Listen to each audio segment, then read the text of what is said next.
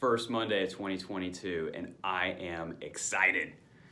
I spent the last week and a half relaxing, getting to spend extra time with my kiddos, my wife, and we did a whole bunch of fun stuff.